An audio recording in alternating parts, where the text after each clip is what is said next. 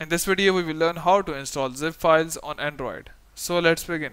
So to install zip on Android, it is really simple. First, you need to install a small app. For that, just go to your app store and here search in for WinZip.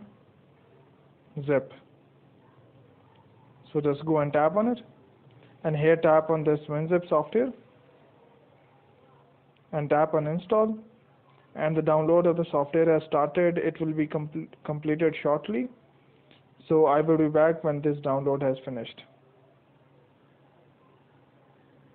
So the installation has completed successfully. Just go and tap on open, and the app has, just go and allow it to just go through this and start on tap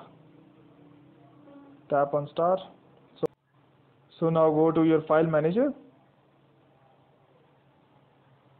open it, and here just go to your internal storage. In my case, the zip file is in the download, so I would open download. Scroll down below, at the end here I have this zip file. Tap on it, and here select WinZip, tap on always, and it would open the file in a while. So here is the file open, so you can use it and do whatever you want to do. So hope this tutorial has helped you in installing zip files on Android. But before you go, please like, subscribe and share. Thank you.